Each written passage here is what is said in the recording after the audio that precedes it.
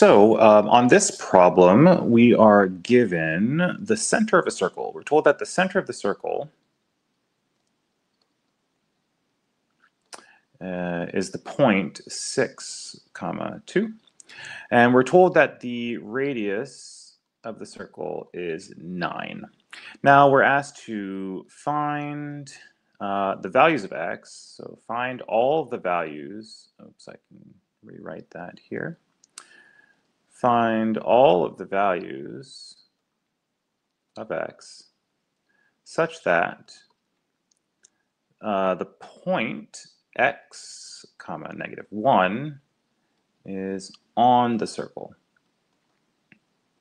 Okay, so a good way to approach this, and this is a good piece of advice for most problems, is to draw a picture or a diagram. So I'm going to make a little Cartesian plane here. It's probably going to be a little bit wonky, but doesn't have to be perfect here.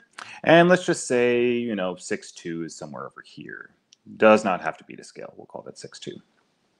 And we want to have a circle that is centered at this point 6, 2 there. That's about centerish. All right, so now we're asked to find all values such that x, -1 is on the circle. There's a couple ways to think about this, but I think the most intuitive way to think about this is you're looking for all x's, right? So all x's such that this y is -1, such that y equals -1. And look what we've done here. We've actually created a function. So this, we can look at y as a function of x, right? And this is just a constant function. So a nice way to think about it is, if this is -1, is think of this as a line where y equals -1. And these points, x such that y equals -1 is on the circle, is basically saying, hey, where are all these points such that these two things intersect, such that this line here that we've drawn intersects with the circle. This also helps kind of conceptualize the idea that there's going to be two answers for this, right? It says find all values. That's very vague. You want to have a sense of how many you're looking for, and we're looking for 2. Assuming, of course, that it intersects. It's a fair assumption considering that this problem's asking you to do the work, right? So we're assuming that they're going to be intersecting. I mean, if it didn't, we'd find out. But all right, so this case here, we're given that the radius is 9, which means that all the points on the circle are 9 units away from the center. So this center here, so this here is a radius. There's another radius. Each of these are 9. Now, a good way to think about this, since we're working with circles, is to think about these as triangles, right? Going to these points x, -1, and x is variable, so it could be either one of these points, right? So now we have triangles and a hypotenuse, and look at this. We actually also have a couple other details here with some more information we can use. Namely, we can look at this as the change in y between the center and these points, and this is the change in x from the center to this point here.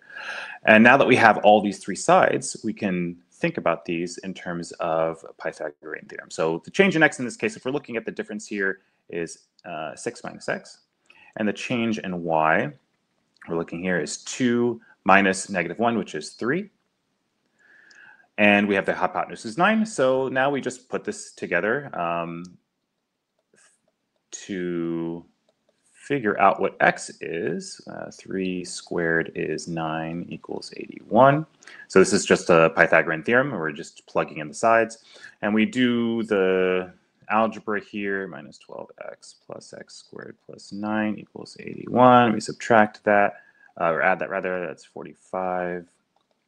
X squared minus, 81. I'm just going to move these around a little bit to make it a little bit more apparent what we're doing. Minus 36 equals 0. Now we have a quadratic equation here that we can solve for the roots. This would be super easy if we could factor it. We can't, If this is a plus, we could factor it really nicely. But you just plug this in to the trusty quadratic, that's a B, quadratic formula, b squared minus 4ac over 2a, where the a, b, and c are the coefficients. Of course, I mean, you should know how to do the quadratic formula at this point. The coefficients of these terms here, a, b, and c. And when you plug those in, it's going to give you two answers, of course, because you're working with this plus or minus here. And I'll trust you to go ahead and do all of that plugging in and working out. It's a good idea also to double check your answer afterwards, just to make sure it makes sense. By whatever answers you get, plugging that back into the Pythagorean theorem here, just to make sure that this point actually lies on that circle. So there you go. Good luck.